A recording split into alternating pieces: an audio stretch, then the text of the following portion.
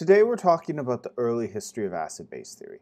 We're not just doing this because I like history, we're doing it so we can develop a definition of acids and bases that's based around their chemistry instead of our observations about chemicals. So we can predict what acids and bases will be. And our success criteria is being able to describe how Arrhenius defined acids and bases. So we already know from previous years some properties of acids and bases. We know that we can test for acids and bases with litmus paper. Litmus turns red in acids, blue in bases. We also know that acids and bases both conduct electricity. And we can use that information to distinguish between molecular ionic, acidic, and basic solutions. What our core definition of acids and bases is going to be is that acids are defined by their ability to create hydrogen ions, while bases are defined by their ability to create hydroxide ions. And I'm going to show you how we got to those definitions.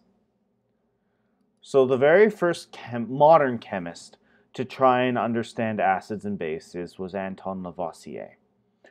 And what he believed was that it was oxygen atoms that made chemicals to be acidic. And this was around 1776 that he published this idea.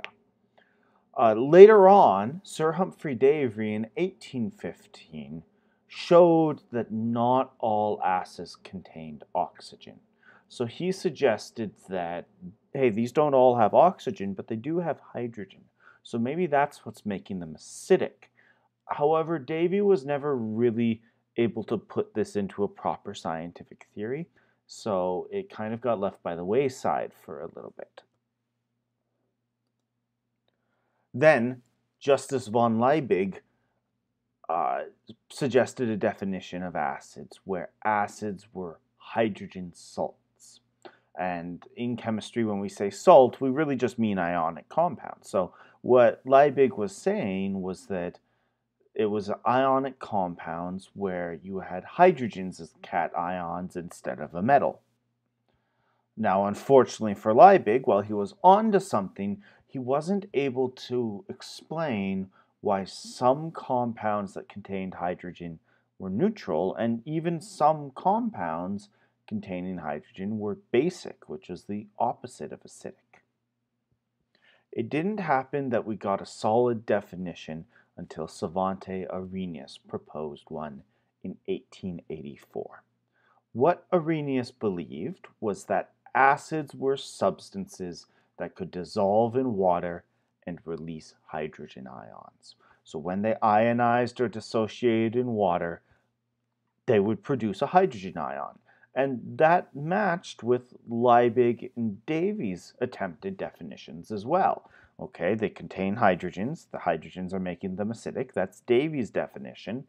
And Liebig's definition was saying that they're hydrogen salts. So the hydrogen's a cation. When it dissolves in water, it's releasing the hydrogen as the cation as well.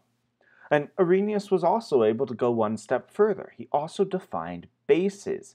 He said that alkaline or basic substances did the same thing, but instead of dissolving to produce hydrogen ions, they dissolve to produce hydroxide ions. And this is the start of our modern definitions of acids and bases. Arrhenius was able to describe acids and bases as being ionic compounds.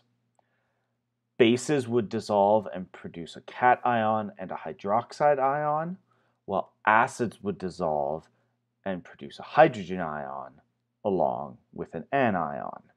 This was our first good definition of acids. There is more to it, but this is a step in the right direction. So we will continue to refine this definition, but Arrhenius was definitely on to something.